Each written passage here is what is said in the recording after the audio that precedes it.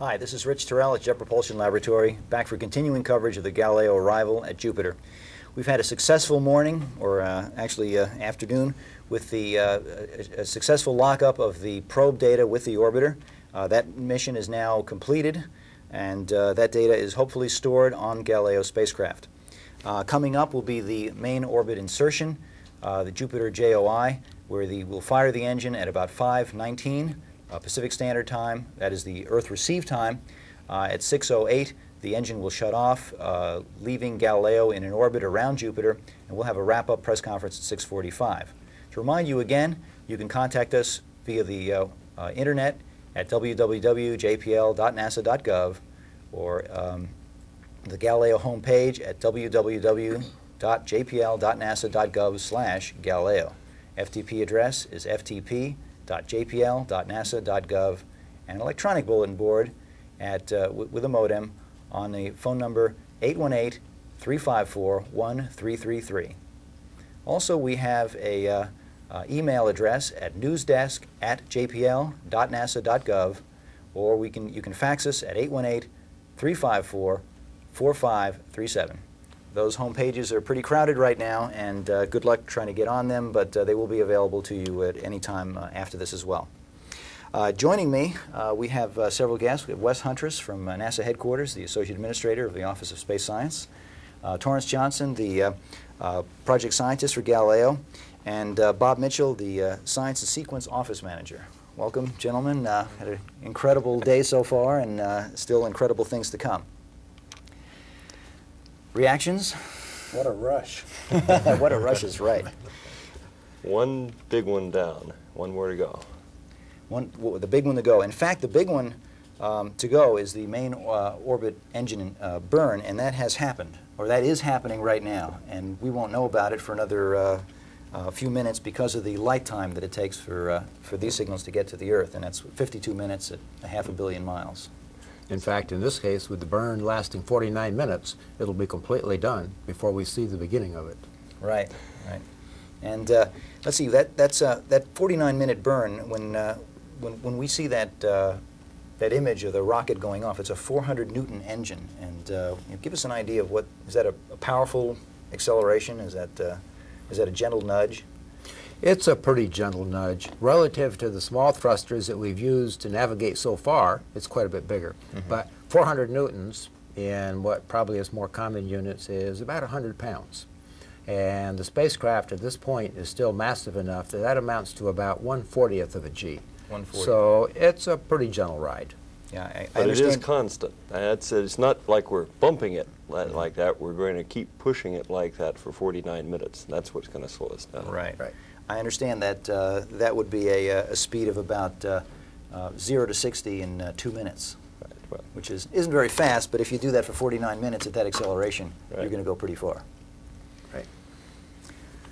Okay, do we have, we'd like to actually go around the laboratory right now and see what is going on at the MSA, the Mission Science Area. And we see that now, and Bill O'Neill should be there. Actually, we're going to try to get a link up with them. Are we ready for that, or we're not ready for that? We'll be going back there and looking at reactions for the engine burn, and that will be coming up shortly. Okay, Wes, you have... Yeah, I'd like to kind of take this opportunity that you're all giving me here to welcome all the guests that have come here to JPL. Now, I've been coming to these things for a long time. I worked at the laboratory for 20 years, watching all these things happen from Mariner 6 all the way up through Voyager in '89, the last encounter at Neptune, Magellan, and now Galileo. And these things are always exciting. And so I'd like to especially welcome those who are coming for the first time and who have never seen, you know, the real human event that this is. I was out there for the probe entry, and I don't know if you've got to see the reaction yet there, but it was tumultuous. And it was the feelings were palpable. And you sit there and you're calm, you're waiting for it to happen, and as soon as that happens and you see Bill O'Neill's hands go up, behind the booth, it just wells up, and you can't help it. It's a wonderful experience. It happens, not that often. We're going to try to make it happen more often than it's happened in the past.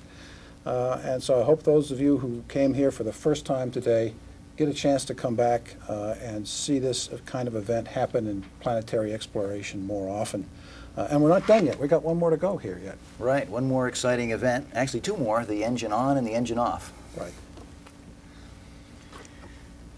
Torrance, what's up for your, what's next for you in terms of the day's events?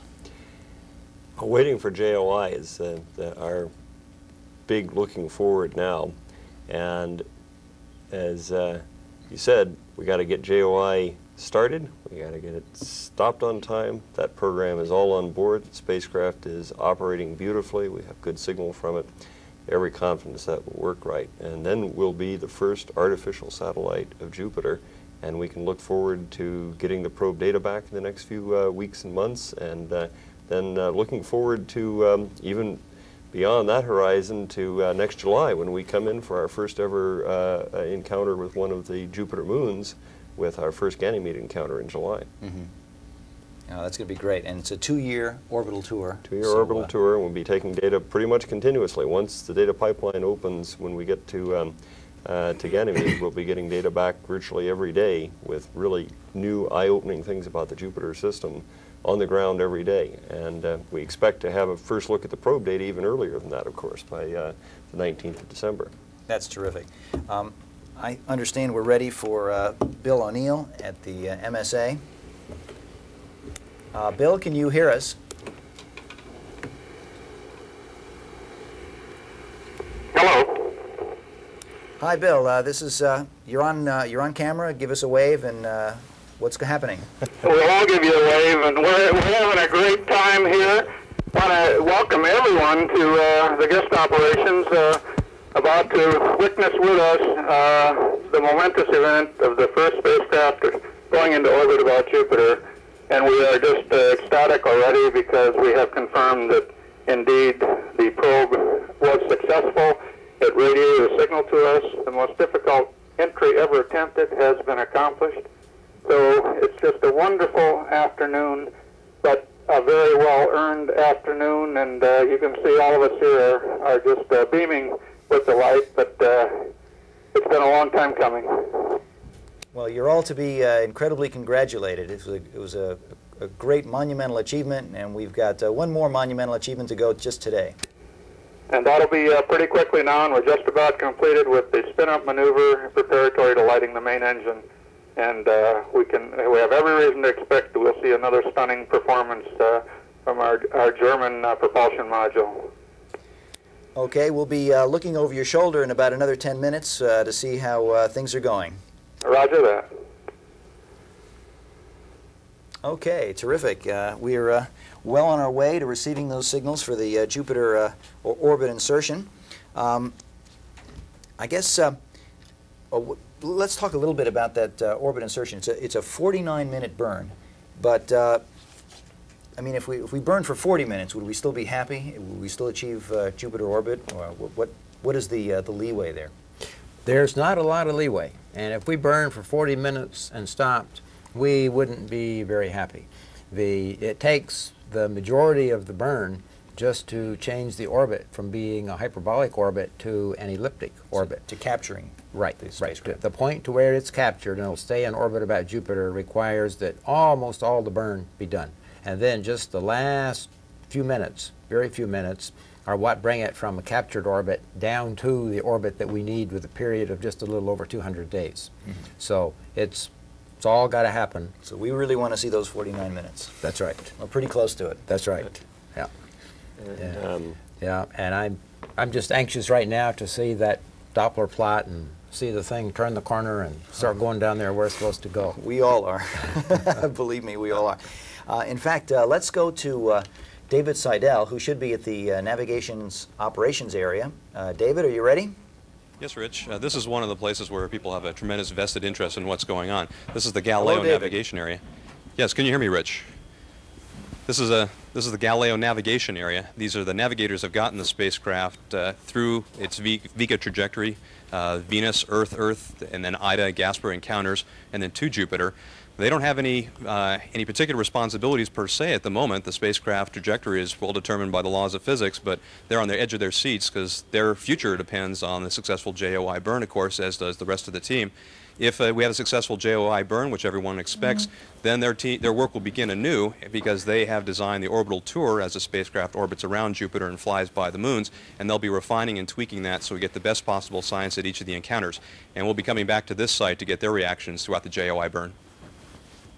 Okay, thank you, David. Let's see, I think we're also going to have an animation now, and maybe Torrance, you can address that. This is the orbital tour, I believe, that we're going to be showing. This is starting off, I think, with us being right over Jupiter. The animation now shows the 400 Newton engine lighting off, which we hope we'll get confirmation of in just a few minutes here. And then a few hours later, we go behind Jupiter, as seen from the Earth and the Sun, into the shadow of Jupiter, actually. This is an animation showing that. Now, we'll be continuing to measure the radio signal as we go behind Jupiter and come out again. That'll give us a lot of information about the upper atmosphere of Jupiter from what we call a radio occultation experiment. We've done these before, but as we know, Jupiter is a dynamic place. The clouds and structure of the atmosphere is different at different latitudes and different times, and so this will be one of our first steps to understanding the atmosphere of Jupiter just from using the radio signal that we're communicating with. Oh, that's great. That's great. We've got actually a question here from the internet, and the question is, how many years is the orbiter expected to send data from the Jovian system? Well, the nominal orbital mission, as we call it, that is the planned orbital mission, is approximately 24 months by the time we finish the mission. We'll be finishing our assigned mission in about December of 1997. And that will encompass 11 orbits or 11 encounters of satellites during the tour, plus a lot of other observations. Now, we probably won't run out of gas precisely on that date, and we'll still have power left. We believe that we've designed the spacecraft to survive the radiation environment. We don't know what we would do after that, but at some point fairly soon thereafter we'd lose control over the spacecraft, and at that point it's still a satellite of Jupiter. Of course, it doesn't fall out of orbit or anything like that, but probably within the next few years or hundreds of years it would either hit Jupiter's atmosphere or run into one of the satellites if it were uncontrolled. Bob may have an idea about approximately how long that would last. It depends a lot on what orbit we leave it in at the time we finish trying to control the spacecraft. So after the nominal 2-year mission, there may be some attitude control fuel left over to do further Right. tours and further orbits. Right. One of the other questions we had, which actually kind of leads right into that, is first of all, it says congratulations on the Jupiter project, but it says, will there be another chance to get close-up views of Io after today? Well, one thing to remember is that the mission did lose its very highest resolution views of Io that we had hoped to take today. But we had planned a very extensive study of Io during the entire mission. Io is a volcanic dynamic place. Its surface is changing every day. We know this from both the Voyager data and from studying it with telescopes and the Hubble Space Telescope from the Earth. And what we have to do with Galileo is a chance every month, essentially, to take a really close look at Io. And we come in very close to Io, actually, on every orbit. So we have, in essence, an Io volcano observatory built into the mission, and we're very excited about looking forward to that. Now, we will be looking toward the end of the tour at the possibilities for whether we could go back even closer to Io later on.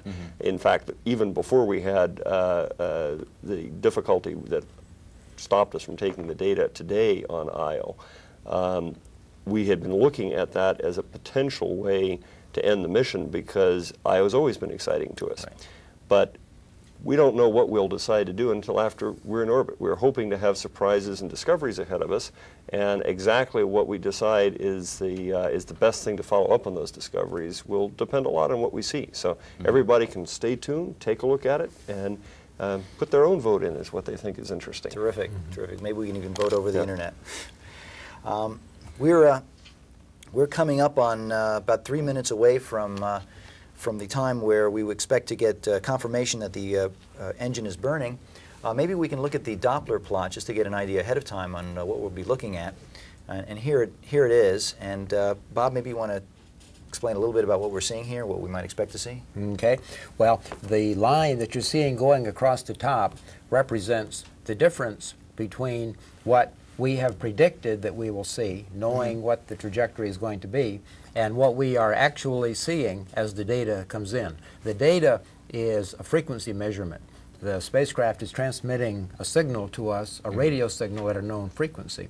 But because of the speed, because of its motion relative to us along the line of sight, we actually see a different frequency than that. And so what we're showing here is the difference between the frequency that we really see and what we predicted that we would see. So this translates directly into a change in velocity in the spacecraft as this changes from that line. So when we see a change from that line, we're going to know that there's something going on in the spacecraft, that the engine is burning. That is right. Now, normally, if we kept going with this predicted behavior all the way across, you'd see nothing but a straight line all the way across. Right. But seeing nothing isn't very reassuring. When something happens, you'd like to see something change. Right. We're going to go to some reaction shots around the laboratory as people anxiously await what's going on. This is Von Karman Auditorium, and they're watching the clock and watching that same Doppler plot we are.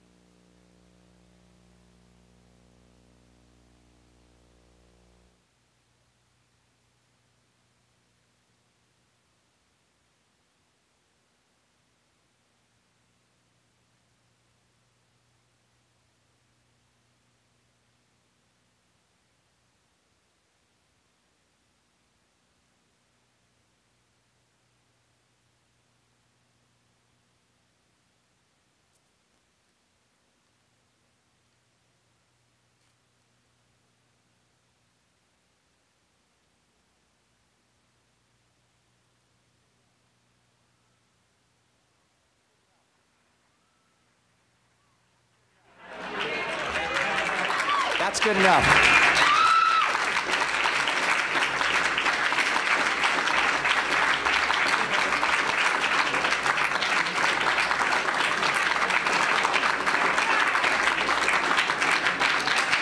There are propulsion people down in front.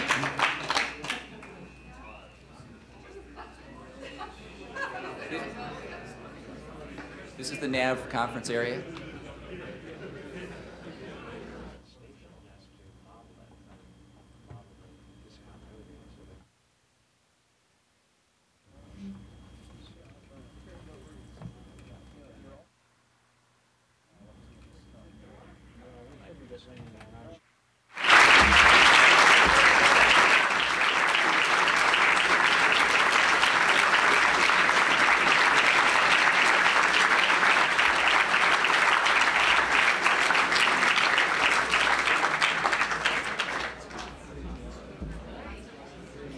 What you're seeing right now is the difference between what we would have gotten had the engine not fired and the actual data coming back from the spacecraft. So that says something's happening right now on the spacecraft, which is moving it, and that is the engine firing.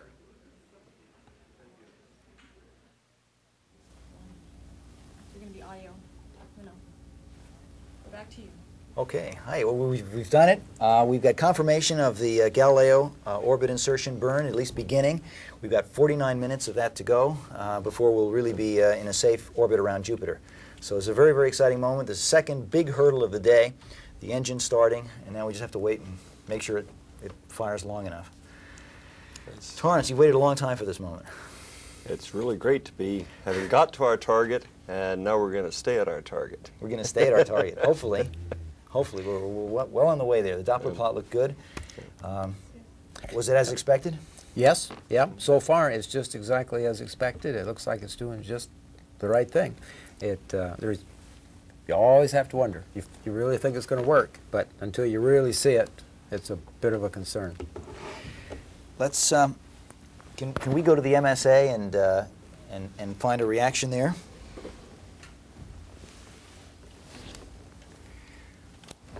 Hello. Whoop. He just hung up.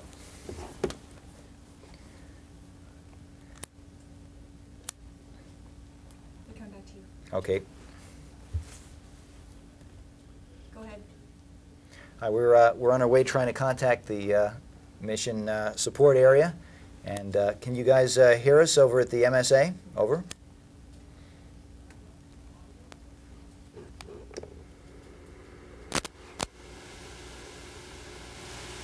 Hello, can you hear us at the MSA? Are you reading me? This is Neil Osmond in the MSA.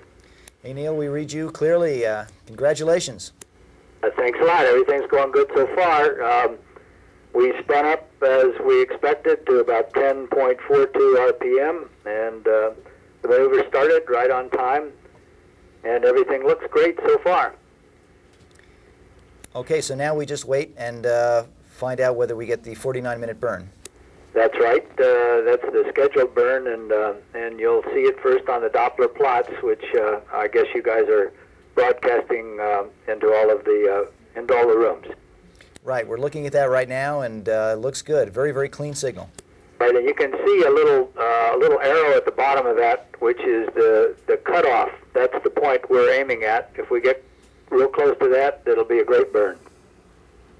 Terrific. Once again, congratulations to everyone there on the team. Done a great job. Thanks a lot. All right. One thing we might point out is that when we get down to that arrow that Neil was talking about, where we're going to turn the corner and level out again like it is up on top, we fully expect that we will lose lock with the DSN because of the change in frequency that's going to occur, and because we don't know exactly where that occurs to tell the DSN. So if this signal goes away for a little while, people shouldn't take down by that arrow by the corner. That shouldn't be a cause for alarm. We expect that to happen. Okay, and that lock is because the Galileo is now going to change its velocity with respect to the Earth as the engine cuts off, and you're actually tracking a different Doppler signature? Yes, kind of like that. When we generate the predicts that we give to the station that they use to track, those predicts have to be very accurate. And we don't know just exactly where the burn is going to end because there are minor variations in the thrust level. The accelerometers will measure that and cut it off at exactly the right point. But we don't know just exactly in time where that's going to occur. So the predicts that we've given to the DSN probably aren't going to match exactly where it cuts off. And, okay, and that's because now you have accelerometers on board the spacecraft, which we're actually going to measure. Once it's got enough push, it'll shut the engines off. Right? Yes, so, right. Yes. So we'll get that accurately. The official time is 5:20 Pacific Standard Time. The engine, we received confirmation that the 400 Newton engine started as planned. It's a 49-minute burn, should burn till 6:08 p.m. And again, as you pointed out, the communications is expected to drop out momentarily when that burn is finished, but that is expected. You know, it's interesting. I was noting on the timeline here, Rich, going back to the other part of this mission, the probe, He said at the time when JOI was initiating on the orbiter, the probe had already lost its parachute, was dropping into the atmosphere of Jupiter deeper, and the aluminum metal inside the probe was beginning to melt. That's right. So the probe that was with us earlier in the afternoon is rapidly in the process of becoming part of the atmosphere. That's right. That's right. It's rather fitting. Part of Galileo becomes part of Jupiter. Yeah. And so we're continuing our coverage now, and again, it's 49 minutes. We expect the burn to last until about 6:08 p.m. If it lasts that long, then we're going to be confirmed in orbit around Jupiter. We'd like to go to the visitor center now with David Seidel, and are we ready for his interview? No, we're not. Okay, well, we'll stay here, and hopefully we'll get an interview with Don Williams, one of the shuttle astronauts that actually deployed the Galileo spacecraft. What else can you tell me about JOI that we should know? This is just kind of a watch and wait period for all of us, you know. It's kind of interesting thinking about this. You think about rocket launches as being things that go boom, and you know, the thing goes up. It's just a gentle push. This is a gentle push, and it just lasts a long time. And we're just sitting here like everybody else. Spacecraft, I think that one thing that we should keep noting is the spacecraft programs, the computer programs on board the spacecraft that have been running the spacecraft all day long, have just been clocking out absolutely perfectly. I mean, we had all had some worries that things like radiation in the environment near Jupiter might have disrupted some of those programs. The artificial intelligence on board the spacecraft is capable of handling that and continuing with its job anyway. But it's always nice not to have it do that. And the spacecraft has been behaving very well. It means that the engineering designs that went into those components, the electronics and the way the computers work that are telling the engines when to burn and how to burn and so forth, are also performing beautifully. And I think that bodes very well for the rest of the mission. And do you think that this is a measure of conservatism in the way the thing was designed, or could there be a real change in the radiation environment about Jupiter? I mean, we have seen changes in some of the other environments as well. Everything we know from measurements of the radio fluxes from Jupiter, for instance, and the Ioplasma torus from the Earth suggests that the radiation belts of Jupiter are still just as fearsome as they were before. I think this is just good engineering design. Once we get data from our instruments on board, of course, we'll know more about the changes that might have occurred and so forth. But no, I think this just says that the design people did it right. We've got good parts, and the parts are reacting as expected, which is not at all to the radiation environment. All right. Well, we actually have a question from Escondido, California, over the internet. Actually, it was a fax. And it says, speeds, temperatures, and radiations of Galileo encounters at Jupiter sound lethal, yet the spacecraft survives it all. Oh, thank goodness for that. Is there any chance that a space vehicle could orbit or land on one of Jupiter's moons one day, carrying humans to explore these remarkable worlds, or is it too deadly a place for human beings to go physically? Well, the answer to the first question is it certainly is possible for a spacecraft to land on the surface of these satellites. Galileo is coming close to that. The velocities at which we go by these moons are not that great, and by future spacecraft carrying probes with some deceleration capability could put something on the surface.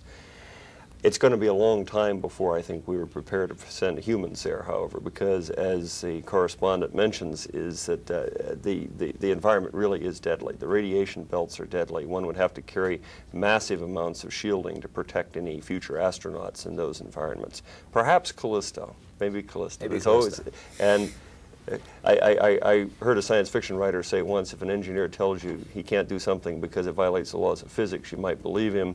But if he says it's just very, very difficult, it'll probably be done. So going to Jupiter's moons with humans is very, very difficult, but not impossible. Great. We'd like to roll a reaction shot tape of reaction during the probe entry.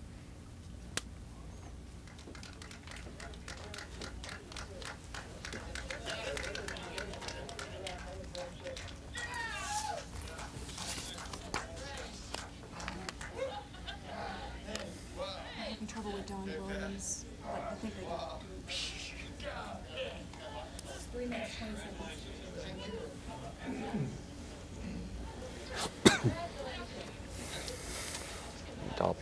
screen there, still tracking down right.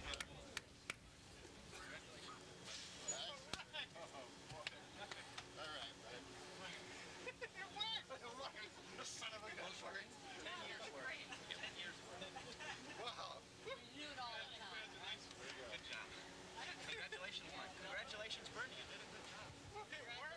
2 decades worth, huh? Yeah, 2 decades worth of good job. Worrying about whether we tried to harness that good enough or not. See, I knew. I told you this is going to work. Don't worry. So you want me to go up there? You glad you stuck around? Yeah. Till the end of the mission? Yeah. Man, it was right there. There was no ambiguity at all. Nothing to it, right? I would gold. Looks good. Wow. Told you. Yeah, I got another good one. Second readout is good. Second is good.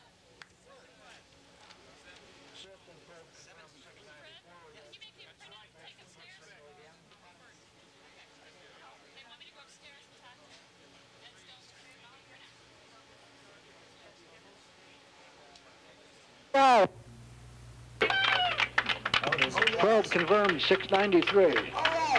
That's it. That's the confirmation.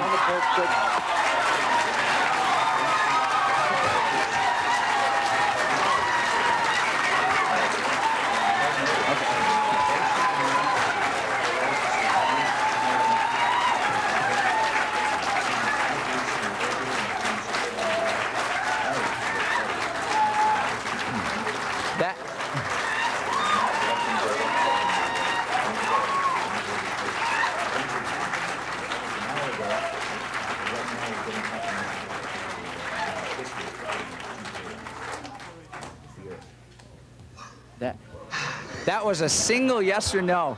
Okay, one down. That was a call from the probe engineering team chief, Pat Melia, which said very simply that we had indications that the orbiter receiver had locked onto a signal. Of course, we presume it's from the probe. So. The DLA is going to try to pick up the probe signal directly. Hi, we're back live. Andy Ingersoll has joined us, and Dr. Ed Stone, the director of JPL. Welcome. Ed, this must be a proud day for you. Well, this is an exciting day. This is what it's all about. This is what everybody works so hard to make happen, and it's happened today, so it's a great day. This has been a long time coming. I mean, it was a torturous way to get to Jupiter, but we're finally there. Yeah, well, and you know, given where we were in 1986, where it wasn't clear there was any way to get to Jupiter with Galileo, now it's clear we found a way, and it looks like we're going to be in orbit, and we're going to have a wonderful 2-year tour of the Jovian system. Well, we got to Jupiter. We just want to make sure we stay there. Yeah, that's right. And that's happening right now. The Doppler plots look good. They are still going as predicted, and you can see them now. The small little arrow at the bottom right corner is where we want to be. So we're about a third of the way there. Not enough to achieve orbit, but at least everything is going nominally, and things are looking very good. Andy, another milestone. Just like old times. Yeah, actually, there are a lot of Voyager veterans here. Let's talk a little bit about Voyager. That was the most incredible, electric moment of being and flying past the Jupiter system. And I think all of us got a real taste of really wanting to go back. After the second flyby, we said goodbye to Jupiter. We couldn't wait until Galileo got there. And finally, that moment's here. You want to compare the kinds of things we learned there and the kind of things we might expect, Ed? Well, I think that what the Voyager at Jupiter really showed us was how different the outer solar system was than our sort of simple expectations were, and really set the stage for a whole series of discoveries as we moved out into the solar system. But Jupiter really opened our eyes. We had some very simple ideas about what we were going to see, and nature was just dramatically more interesting. And that, of course, is what Galileo will have a chance to probe in much more detail. Being there, staying there, rather than just flying by with snapshots and a few other bits and pieces of data in a short period of time. We're going to have 2 years at least to really explore at much higher resolution, much greater detail, the diversity which Voyager really revealed in 1979. Mm-hmm. Yeah, I would say, given all that we know about the Earth and all the effort we've spent studying the Earth, extrapolating that to Jupiter and its satellites was just, it taught humility because we couldn't extrapolate very well. It really did. As I said, I think if there was one thing that we could expect, that we grew to expect during these encounters, was to expect to be surprised. I mean, we were just blown away, one thing after the other. And I'm sure there are a lot of plums still to capture with And the with Jupiter Galileo. encounter really was the start of that. I mean, I remember, Ed, when we were originally thinking about strategies for looking at the moons of Jupiter, people thought that, well, it might be okay to look at an ice moon and a rock moon, but then we'd have sampled everything. And when we saw that tremendous diversity there, it's one of the things that drive us to go back and look, try to understand. And I think the same is true of the environment. If you think about going back to Pioneer, we really found out what that radiation belt was like there in terms of what we might have to experience with our electronics. Tried to harden Voyager to survive in that environment, and I remember going by Io was real white knuckles time back then. We had glitches going on in the flight computers and so forth, and went back again with Galileo and thought real hard about how to exist for 2 years in that environment. Yeah, that must have been a pretty scary time It for was. you as well. It was. You always take a risk when you go into an environment like Jupiter's because you can't really test the spacecraft at the level it's going to be exposed because you use up too much of its radiation lifetime. So you're extrapolating your experience, saying that it should survive, and the Voyager did survive, although we did have a few little glitches, which affected things, not seriously, fortunately. And Voyager 2, we purposely moved further out as Galileo is moving further out for most of its orbit in order to minimize the risk that we were taking with Voyager 2, which was the spacecraft we definitely wanted to send on to Uranus and Neptune. Mm-hmm. Right, right. But now we've got a spacecraft in orbit, hopefully in orbit, or very close to being in orbit. Let's go to the mission director, Neil Osmond, and see if we can get some other reactions there. Neil, can you hear us? Yes, I can. Okay, how's the burn going? We're looking at the Doppler plot occasionally, and things look good here. How's it look there? About 9.5 minutes into the burn, we were 0.4% under burn. As of right now, well, our telemetry is lagging a little bit as expected, but we've completed at least 146 meters per second of the burn, and it's looking great. Oh, that's great. 0.4% is wonderful. That's just right nominal. It sure is. Okay, well, keep us posted, and we'll be looking for reactions on the burn cutoff later. Thanks very much. All right, things are still going. It's still going, like the battery commercials do. What else? Let's go back and discuss Voyager a little bit. I mean, there were some real surprises on some of the things, particularly at Io and Europa. Galileo hopefully is going to fill in some of those holes, and I understand that the resolution is quite a quantum leap from what we got from Voyager. Oh, with respect to the satellites in particular, and Andy can speak to the atmospheres, that the satellites, the Voyager views were so stunning that we forget how crude they were in some sense, is that they were mostly global views with the resolution of a kilometer or a few kilometers. That's equivalent to a global meteorological picture of the Earth from a weather satellite, which is great for looking at some things, but you can't see much detail down there on the ground. With Galileo, we go from that perspective to the perspective of something with Landsat resolution. That's going to be a real eye-opener for people interested in the geology of the planet. Now, with the atmosphere, of course, things move. And Andy's the expert in that, and we've got a really good survey of things in the atmosphere at resolutions better than actually we looked with Voyager for those types of phenomena. Right, besides the probe where we get down below the cloud tops, we've got a suite of instruments that's never been assembled to look at an outer planet, different wavelengths, and we're going to probe beneath the clouds and hopefully we'll understand the weather. Right. We're going to look at a video right now of the Voyager 2 encounter with Jupiter, and maybe we want to, Ed, maybe you want to narrate this and Now, the seen this Voyager before. 2 encounter, we actually we had 3 months, basically between March and July, to reprogram some parts of the sequence on Voyager 2 so that we could look more closely at the recently discovered volcanic plumes on Io. So it was quite a scramble, as I recall, doing the reprogram. We had not intended to reprogram. But it was such an exciting discovery, an unexpected discovery, that we did change the sequence at the last minute to try to recover that bit of data.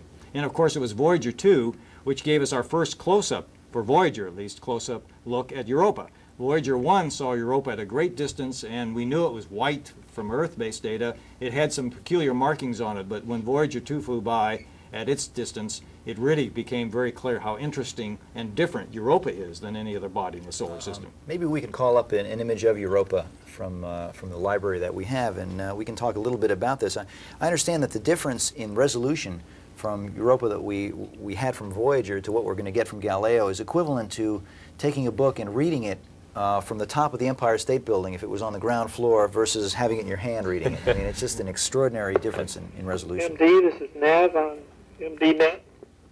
Roger. Oops. Okay, I guess we don't have a Europa picture, but anyway, Europa, why don't you tell us a little bit about Europa, Torrance? And, Europa is, to me, one of the strangest of the moons of Jupiter.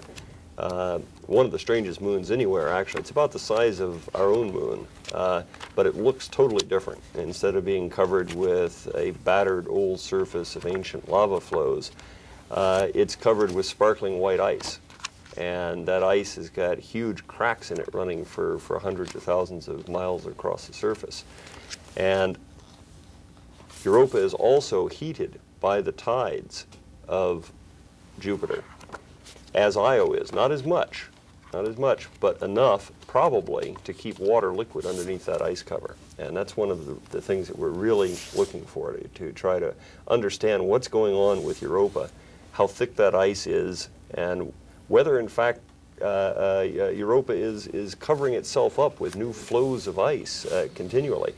One of the things that's developed in the past few years is a better understanding of how often things hit Jupiter. Comet Shoemaker-Levy 9 was a good example.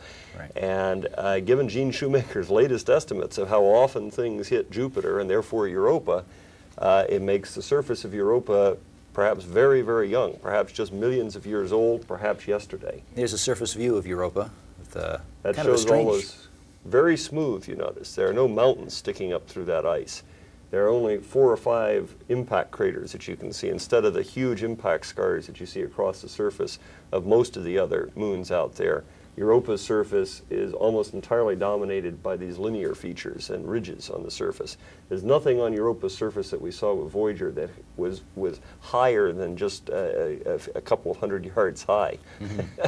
So the lack of craters... No mountains, no craters, just ice. So it looks like just ice. So very smooth ice. Very smooth Europa ice. on the rocks. But the lack of craters really indicates that perhaps the surface is very young, or there's something that modifies it very easily. Something has to be removing the craters.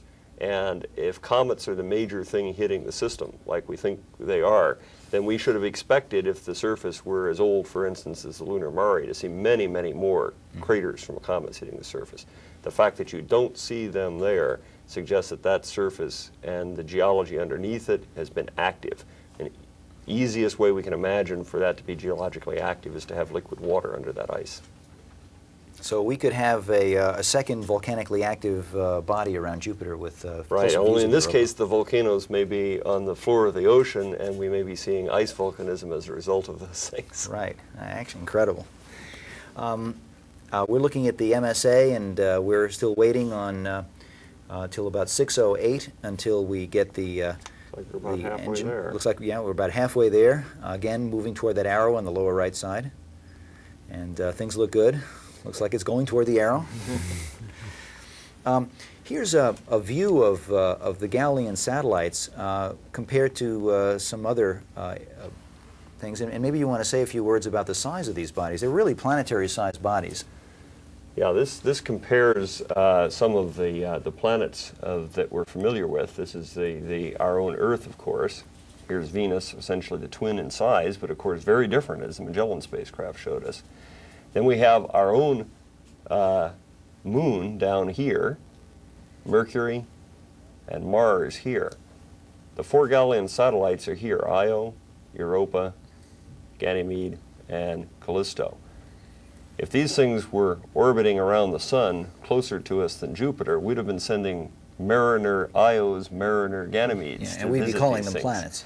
And one of the really neat things about these gravity assist techniques and having a spacecraft in orbit around Jupiter is we basically get what amounts to a cut rate orbiter of each one of these satellites, since we go very close to these satellites on every orbit while we are orbiting Jupiter. Mm-hmm. It's a real force multiplier. It's really going to be quite a bonanza there. So the each time you fly by one of these things, you can modify the orbital tour and get back to another encounter. Yeah, we used to like to say that Voyager was sort of like a 4 or 5 cushion billiard shot to get out to Neptune and beyond. This is an 11 cushion billiard shot. You thread the needle with the first encounter, and after that, the orbit does its thing, with small perturbations that we have to worry about with our engines. Little tweaks. Is there any concern, or was there any concern in flying so close to Io? We flew within about 1,000 kilometers. 1,000 kilometers. Was there any concern about running into material? We looked at that early on. As you're aware, the plumes on Io that we observed with Voyager, we saw go up to altitudes of about 300 kilometers, basically, was the highest ones we saw. And the physics of what drives those plumes is apparently that they're huge geysers. We don't think that geysers on Io, given the energy sources there, can get higher than that. Mm-hmm. We still didn't want to go right down at 400 kilometers, so we thought 1,000 kilometers was pretty good. Okay. Okay. Let's see. We're looking at the MSA now, and again, people are waiting on looking at the Doppler plot, the same one that we were looking at.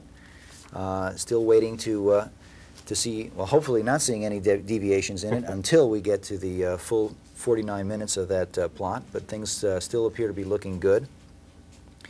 We got another question from the internet. Actually, it was faxed to us, and maybe I can ask what type of propellants does the orbital insertion burn on Galileo? We've seen those animations of the burn, but what are we burning? Well, the fuel that we're burning is monomethylhydrazine. And the oxidizer, which we have to take along because there's no oxygen there to make the fuel burn, is nitrogen tetroxide. Okay, not the kind of things you get at the gas station. That's right, not what you get at the gas station. But these are fairly common propellants that are These are very common for space applications. They ignite on contact, so that once they meet in the combustion chamber and burn, the process just keeps going. Okay, so so you just mix them together, they burn, and that's it. That's it. This German rocket design, in fact, was based on a design that was successfully used in Earth orbit on many missions. And so this is a common type of rocket. What makes it uncommon is it's out at Jupiter now. Right, right. And we're looking now at, I think, the navigation area. And, people are, again, still waiting on confirmation of the burn cutoff. It will be quite a few minutes before that happens, but we're still looking at the lab and looking toward that area. Okay, and so what can I say? I mean, everyone's getting really nervous on waiting on this. This is the last big event of the day, or is the last big event. We still have the occultation 9 hours after this, where we go behind Jupiter. Will be measurements taken there in the shadow? Yes, there will be. We won't have a lot of data on them until the radio scientists analyze those data. What we're doing is, with other spacecraft that have gone behind Jupiter, is we're measuring the way the radio signal changes as it goes into Jupiter's atmosphere, seen from the Earth, and then emerges from Jupiter's atmosphere. So this will be our first look at the upper atmosphere of Jupiter and the ionosphere of Jupiter on the mission. We ought to have some information on that in the next couple of weeks as the radio team analyzes those data. Because that data is on the ground. That data is right Galileo here. signal Right. coming to the ground, so we'll have that, and that'll So we're complement actually nicely. using our communications device to make another type of scientific investigation. Right. That actually is the way we first discovered Io had an atmosphere. It was passing the radio signal from Pioneer 10 through that very tenuous atmosphere. And we're going to be doing that again on this mission with Io also, so that we'll have another look at how variable the ionosphere of Io is also. Okay. I know all of you want to get back to things. It's been a long day for some of you. Like I said, you were up at 4 o'clock in the morning giving interviews, and Torrance, you're probably doing the same. Any final closing remarks? Well, I think this, as I said, is really what it's all about. I mean, this is really what the space program brings. It brings the opportunity to see things nobody's seen before, to learn new things, and to understand how the solar system, how the planets, how it all works. And I think this is the beginning of a wonderful 2-year journey. Great. It's pure discovery. Okay. Well, thanks very much for being here. We're now going to go to a tape roll of a communications pipeline, which shows us how information gets from the probe all the way to the Earth via this incredible network.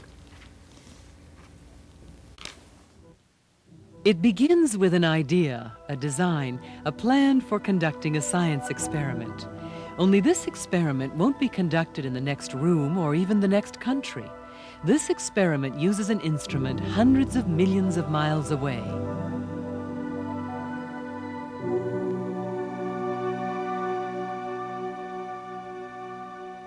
This is a story of how thousands of ideas are turned into reality. It is a story of people and machines working together to send instructions to the Galileo spacecraft, how the spacecraft uses those instructions to gather science data, and how that valuable data is sent back to Earth. Just as one scientist must think of many things to conduct just one experiment, so must a project like Galileo consider many issues and plans to design the specific segments of a spacecraft mission. These ideas are collected by science planning groups. These groups discuss, modify, debate, and transform these designs and ideas into a plan over a period of many months or even years. Once the plan is in place, other project teams check it for feasibility and provide their inputs. Following more debate, the exact set of instructions is approved by the project for use on the spacecraft. Once approved, these thousands of instructions are placed into a single computer file known as a sequence. The project then schedules transmission of the sequence to the spacecraft, gives the sequence one last inspection, and then transfers it through the project data systems and out into the deep space network. As the sequence is received at the station, it is processed through the station's systems, transformed into radio signals, and, at long last, sent on its way to the Galileo spacecraft. The radio signals, moving at the speed of light, 186,000 miles per second, take almost an hour to reach the spacecraft. After their long trip, the radio signals carrying the sequence are captured by the spacecraft's receiving antenna. As the radio signals are captured by the spacecraft, they are transformed back to computer language and stored in the onboard computer for several hours or days. Once the spacecraft is in exactly the right place at exactly the right time, the sequence begins to send instructions to the instruments and other spacecraft subsystems. As if touched by invisible hands, the spacecraft swings, rotates, and spins to accommodate the ideas of the scientists and engineers back on Earth. Over the next few months, the onboard sequence will send out instructions to each of the instruments on the spacecraft. At just the right time and place in the long orbit around Jupiter, each instrument will point, click, and survey the Jovian environment and Jupiter's moons. As each instrument performs the experiments planned many years ago, they collect and then send the data to onboard storage areas. Portions of the science data are stored in the computer memory, and some are moved to the onboard tape recorder. At regular intervals, the sequence sends the collected science and engineering data to the spacecraft receiver system. There, the data are transformed into radio signals and sent on their way back to the eager scientists on Earth. The journey back is just as long, a little less than an hour.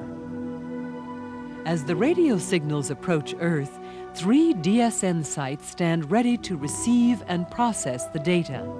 Each site has an enormous receiver, 70 meters across, specially designed to amplify the incredibly faint signals sent from the Galileo spacecraft. Each DSN site captures the spacecraft's radio signals, refines them, combines them with other station data, and then sends them to JPL. The data are relayed to JPL over a series of communication routes that include satellite links and dedicated network lines. Like the DSN, the Galileo telemetry system further refines the data and separates the various science instruments and engineering data into individual files. These files are sent to other project systems and at the same time stored in an extensive database where each member of the Galileo flight team can retrieve needed data and information. Each element of the Galileo flight team performs analysis on the returning data to determine exact position of the spacecraft, how well it is operating, and whether anything needs immediate attention. All of this information is provided to the scientists along with the science data. Fatigue is brushed aside as each science team analyzes the returning data. Each piece of data is treated like a diamond, examined for flaws as well as perfection. Each member of each science team searches deep into the data for a hint of new discoveries and confirmation of old theories. First the idea, then the people, working together year after year, until one day, almost unexpected, the idea is realized, and old mysteries are solved, and new mysteries emerge, and a new idea, a new plan, a new journey.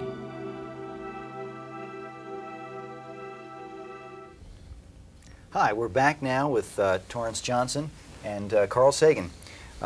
We are at the top of the hour. We're about 6 minutes away from the end of the burn. Torrance tells me that if we burn for another 4 or 5 minutes, we'll probably be in a safe orbit around Jupiter, but we really want to do the nominal 49-minute burn. And I think things are going still very well. If we look at the Doppler plot, we can see that we are inching our way toward the bottom of the screen there and getting toward that area. Well, the arrow's moving. Anyway, once that plot flattens out in a line parallel to the top line, we will be there. We will be in orbit around Jupiter for starting our 2-year tour. And remembering that we may have a period of being out of block with the signal because of the change in frequency right at the end of the burn. Right. Carl, welcome. Thank you. It's good to see you here. Thank you. Happy to be here. Another encounter. Another encounter. Another notch in your belt. Well, another great encounter. And I'm just so glad that after all these perils of Pauline that the entry probe entered, that the tape recorder is recording, that the burn to achieve orbital insertion is burning. All that's just terrific good news. Give us a perspective on your reaction to the probe data. I mean, that's really the plum in this whole day.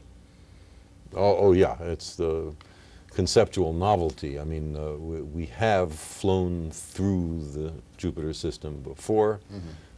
4 spacecraft. None of them can hold a candle to what Galileo will do, but still, it's not a conceptual novelty, although orbiting a Jovian planet is.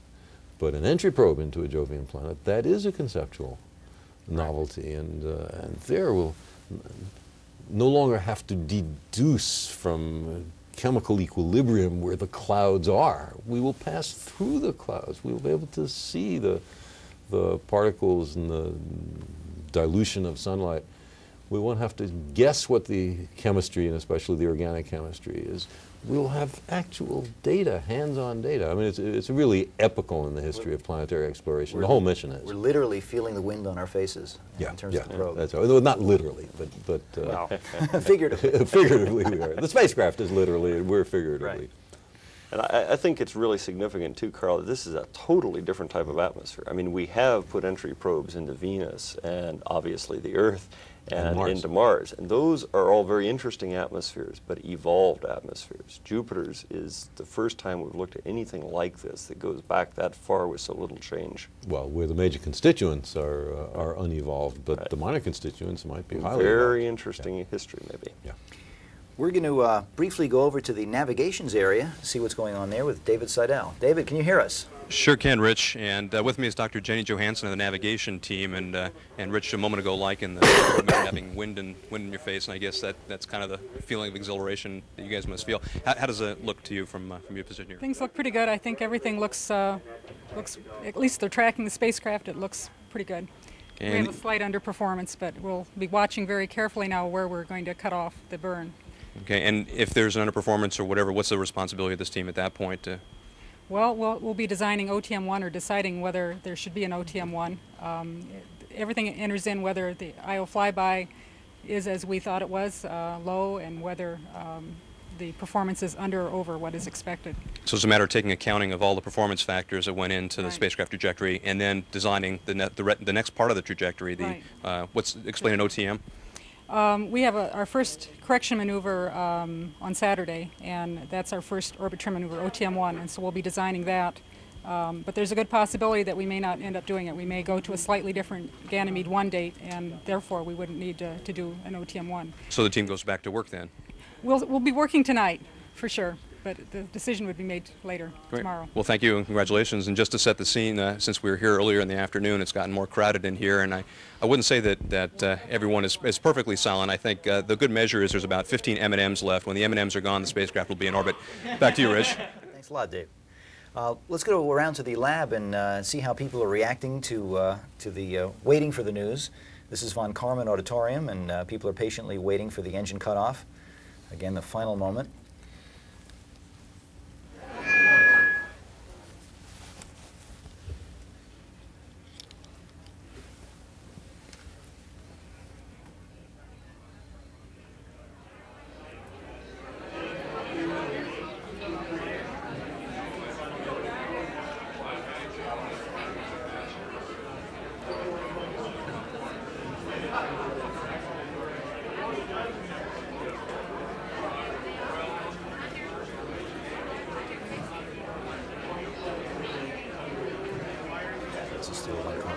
This is the mission support area.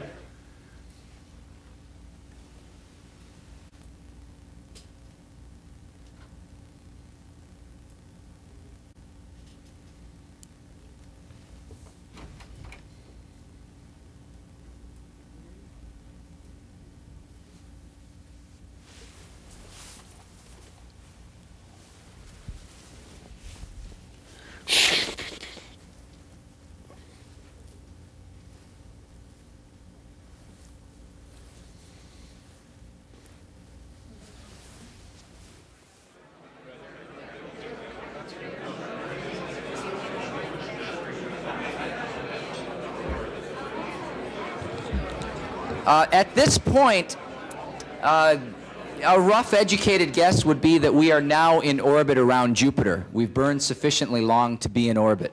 And the burn should continue.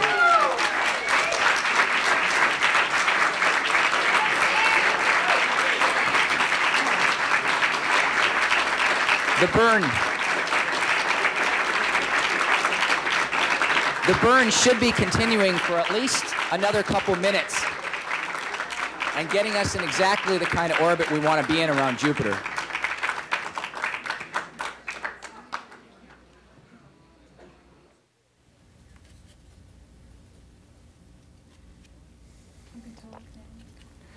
Okay, so far so good, and we've now achieved enough burn to get us into orbit. We are now an artificial satellite of the Jupiter system. We now have to wait to make sure that the engine cuts off at the right time so that the orbital tour can be conducted properly. I guess if we cut off too early, the initial orbit around Jupiter would be much longer than the 200 days for the nominal orbit. And so we don't want to do that. We want to keep that burn as close to nominal as possible so that we don't have to correct that later on with fuel. Right. So our fuel propellant budget is one of our major things that we keep an eye on, because it means the resource to do science with once we're in orbit, to do the tour, to do these billiard shots. Okay, we're coming up on about another 2 minutes for the engine cutoff.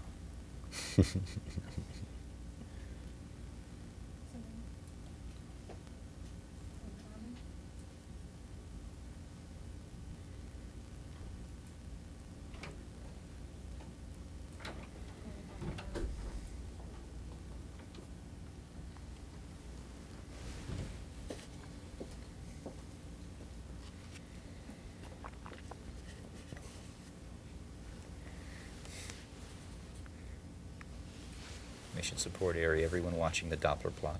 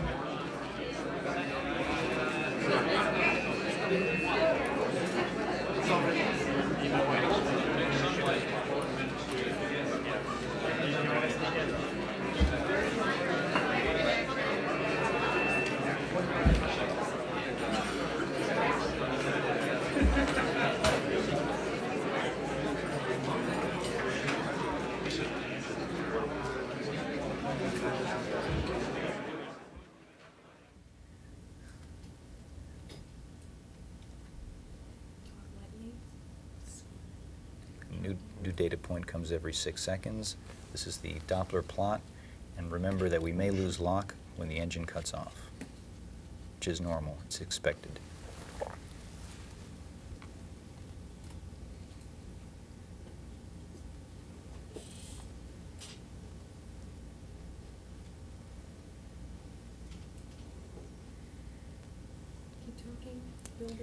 The accelerometers on the spacecraft right now are measuring the amount of acceleration achieved. When they determine that Galileo has enough acceleration, they'll cut the engines off. We're waiting on that moment right now. It's the mission support area. People are waiting on that. Obviously nervously bouncing around as we are here in the studio, as everyone is all over the lab. Doppler plot is still indicating, oh, we've got something. We've got an engine cutoff.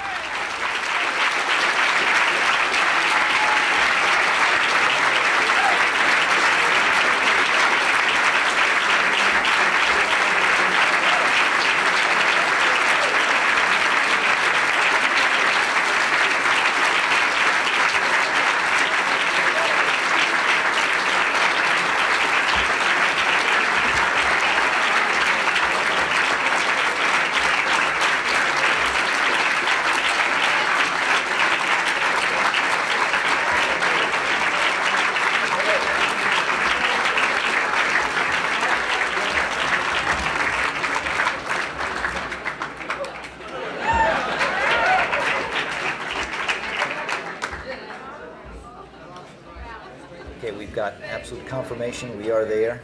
We've had a successful burn. We're having reactions around the laboratory. That is the NASA Administrator, Dan Golden, in the spotlights.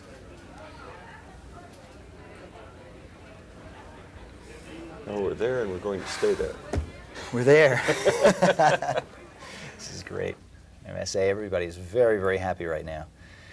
The big push, the big events of the day have now occurred, and they've occurred successfully. Let's see if we can get in contact with Bill O'Neill. He must be pretty happy.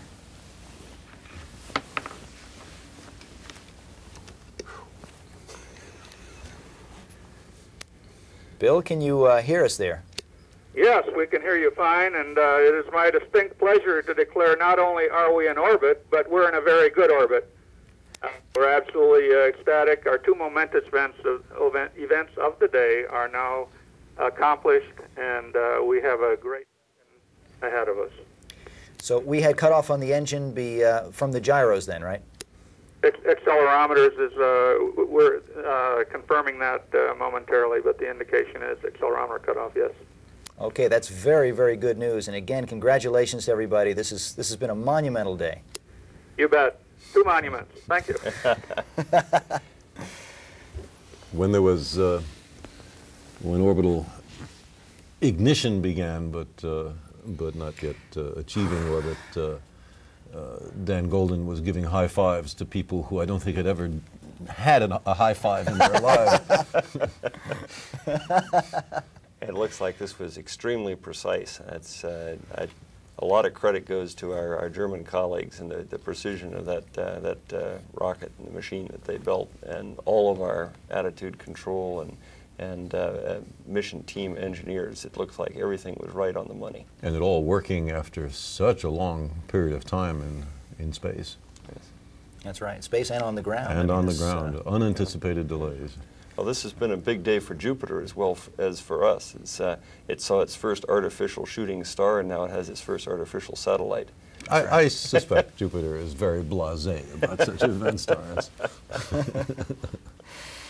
Well, actually, give us a little bit of perspective on that. A lot of the questions we get are, is Galileo going to search for life? What are the prospects of life in the Jovian system? And maybe you can give us a little bit of a perspective on that. Well, I mean, the first thing to say is that nobody knows, and if we did know, you would have heard about it before now. But I don't think it's out of the question. It's not something to be dismissed by contemplating your navel. You dismiss it by doing investigations, and Galileo turns out to be a very powerful instrument. Where might we look? The possible subsurface ocean of Europa that you guys were talking about before is a very interesting environment. If there's liquid water, it's roughly room temperature. It's in the dark, all right, but there are cracks and maybe light gets down, and beyond that we now know of ecosystems on the Earth that live in the dark in the ocean bottoms. And while we're not going to send some part of Galileo down subsurface, there's a very good chance of elucidating much better our knowledge of what's happening on Europa. Then on Jupiter, the minimal statement you might make safely is that organic chemistry is happening. We know of some simple hydrocarbons in the atmosphere. We know from laboratory simulations, our laboratory at Cornell and elsewhere, that if you UV irradiate or charged particle irradiate or lightning irradiate a Jovian atmosphere, you get a very nice mixture of complex organics. And including amino acids. Including amino acids if you're down in the liquid water clouds. Now we have almost no data from the liquid water clouds. We're not only going to have data from there, we're going to have a probe passing into it, through it, and getting organic chemistry from somewhere in the vicinity of it.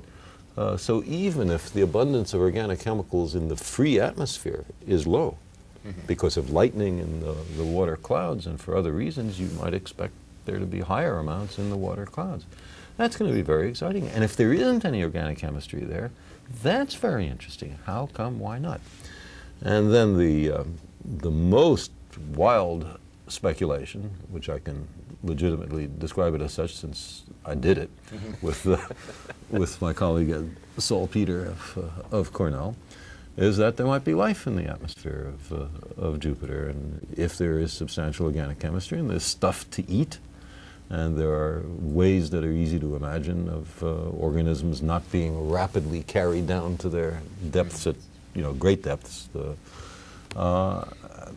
No guarantee, of course, and certainly no guarantee that we would find it, but still it's a possibility to bear in mind. Even if there were no organic chemistry and no biological possibilities, Galileo is going to do wonders. From my point of view, it's sort of like it's your birthday. And your parents have permitted you to see that there's this big pile of presents, but you can't open them yet. And you're going to have to open them slowly on pre-assigned times. And that's the story we're in. We don't know what's in them, but we know that it's going to be great. And they'll let you run through the room a few days earlier, see those presents, you want to go back and start unwrapping them. Right. And you can't. The absolute law of nature that is not permitted until a certain time. And that's the same situation we're in. Yeah. Another thing I think about, Rich, is, you know, only 1,000 years ago, nobody thought of Jupiter as a world. It was a point of light in the sky. It was a god. It was a spirit. It wasn't a place. And we really knew nothing about it. Cultures all over the world identified it with the king of the gods. Well, it's not the king of the gods. We're quite sure of that now. But look what it is. It's this giant world, a kind of star that failed. And as Torrance said a moment ago, very different from the Earth and the other inner planets in the solar system. And there we are at it, finding out what it's about. And in just this last few months, there has been a credible announcement of a discovery of another Jupiter-like planet around a very different star, 51 Pegasi. That's right. And so what we're doing here is not just studying the Jupiter in our system, but in a certain sense, the whole category of Jupiters, of which, if the 51 Pegasi discovery is right, there must be an enormous number around nearby stars. So there's a whole new genre, category of things to explore. It's an epochal time in the history of human exploration. That's great. That's exactly right. We've reached a threshold in terms of exploring our own solar system and discovering worlds around other planets, around other stars. And as you said, the discovery around 51 Pegasus was indication of a spectrum around that world, exactly like the spectrum we're seeing at Jupiter. Methane gas in that atmosphere. No, not in 51 Pegasus. That was this Giese. Yes. We're discovering too many solar systems. It's hard to keep up. All of a sudden, the last month, suddenly we have enough extrasolar planets to get confused over. What better world? But I mean, the technology has now, in many different approaches, reached the threshold. And there's a bunch of other ways of detecting planets around other stars that are just slightly sub-threshold right now. In the next few years, we'll see them achieve threshold. So in 20 years, we might actually inventory the planetary systems around hundreds of other stars, and then think how much perspective we will have on our own system, whether it's very common, this is the way systems always are, or whether it's just one of a very broad variety of systems, maybe ours even idiosyncratic. Yeah, I remember when I was a kid, we talked about the formation of the planets, and it was always some extraordinary event. Some star nearly crashed into our star and set off a flare that created our solar system. And now I guess we've come to discover that the process of planetary formation may actually be something very common. And we're starting to understand that within our own solar system, and we're starting to see that in other solar systems, in other stellar systems as well. Yeah, and that's part of the whole evolution since Copernicus, away from us being unique, the center of the universe, the reason that there is a universe, and the growing perception that in almost every respect we are a cosmic commonplace. It's great to be average, isn't it? With the prospect of having other worlds out there, perhaps even similar to our own, and perhaps even inhabited. Absolutely, and the technology for detecting other life is almost in hand on planets of other stars. That's right. I mean, once we can separate the light from the parent star from the light of the planet, then we can start to make spectral measurements and look for disequilibrium products in the kinds of signatures that may be common to biological processes. Exactly. It's a very exciting moment to be alive and interested in these issues. This is great. And who can be interested? You got to be made of wood not to want to know where your planet comes from, where you come from. That's right. You know, I'm often asked the question whether I believe there's life out there, and when you think of the enormity of numbers, the fact that there are hundreds of billions of stars in our galaxy and hundreds of billions of galaxies, Quite literally, there are more stars, more potential sites for planets and life than there are grains of sand on all the beaches of this planet. And you know, if you go to the beach and run those grains of sand through your hand, you'd have to be crazy to believe we're the only ones out here. I mean, it's barely possible, but to conclude that we're unique is crazy. Yeah, that's I think it's very important to go back to the point Carl made earlier too, is the way you advance in these areas is to make measurements, not just theorize and speculate. And that's what we're about to do with Galileo, looking at our own system. I mean, that to find out not just what we think might be there, but what is there.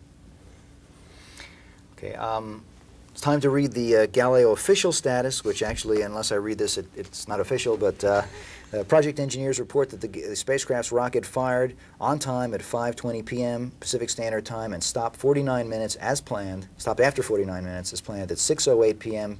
Pacific Standard Time, enabling the spacecraft to enter orbit around the giant planet and begin a 2-year mission of scientific studies. So there it is, it's official. We've now read the press release and we are in orbit. By Jove, that's precision. And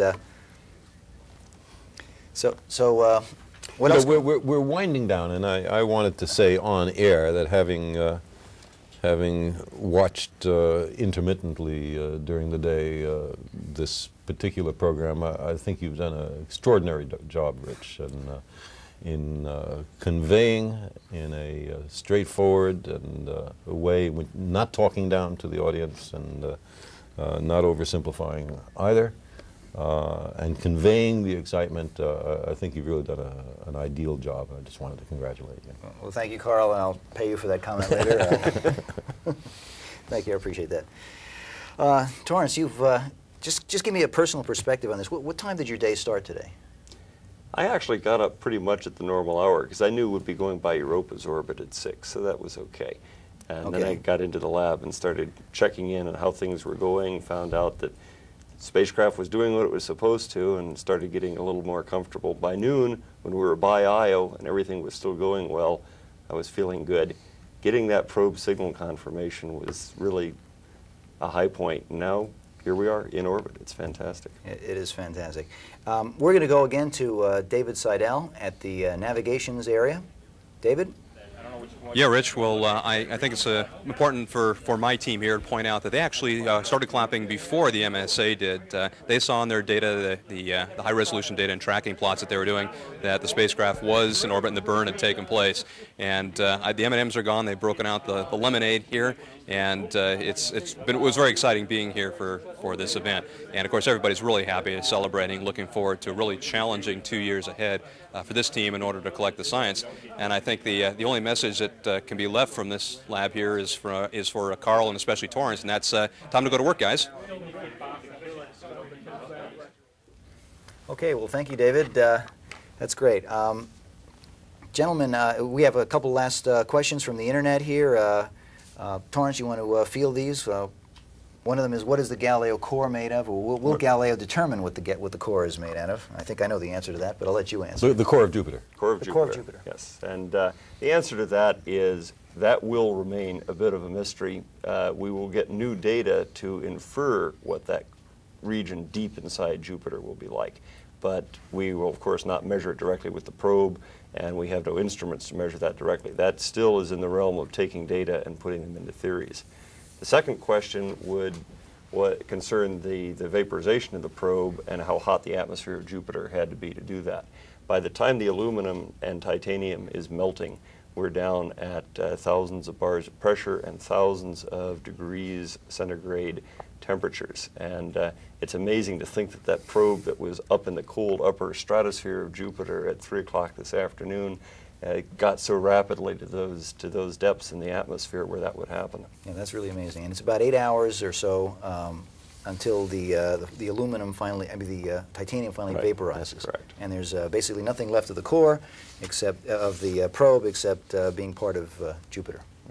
And indistinguishable from all those other atoms, of which there must be many, of titanium and aluminum and that's right. There's other stuff. There's nothing new that Jupiter hasn't seen before, and as you pointed out to me earlier, that Jupiter is constantly being bombarded by a mix of things, of cometary material. We've seen that with the comet Shoemaker-Levy 9, and as Carl said, Jupiter's seen this before. It just hasn't seen something coming in from this particular point of origin before. That's right.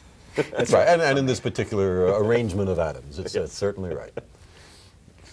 Okay, any closing remarks that you'd like to make on the... I started my scientific career looking at Jupiter, still very much like Carl's analogy of the ancient astronomers, as a point of light. And they really became, Jupiter and the system around Jupiter became a place with Voyager. And all I can say now is it's nice to be back in the neighborhood. Yeah, it certainly is. Absolutely. Carl? I guess all I'd like to say, beyond my absolute delight after spending 20 years off and on this, that it's working, is that I hope the sense of excitement and the great discoveries that are surely ahead of us will convey to the American people and to those who control the purse strings the importance of continuing the very basic human activity of exploring places we've never been before. Absolutely. Again, thank you very much for coming here. I appreciate that. We'd like to thank everybody out there in guest operations, our visitors to the lab, in particular the family and friends of the teams of people who've put together Galileo, because without the support of family and friends, it just would have made the job that much harder. And finally, I'd like to close with a personal observation of today's events. I hope you've been watching this program because you're curious, because it's that quality that has really built our world. It drove us to make the tools from rocks initially, to explore our planet, to find new ones, and build machines like Galileo to explore them. But Galileo is more than just a piece of machinery. It's also a symbol.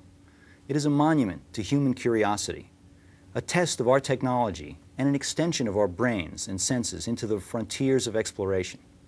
I hope you will continue to be curious and follow this adventure as it unfolds over the next 2 years. All of Galileo's messages of exotic worlds and fantastic landscapes are gifts we should all share and pass on.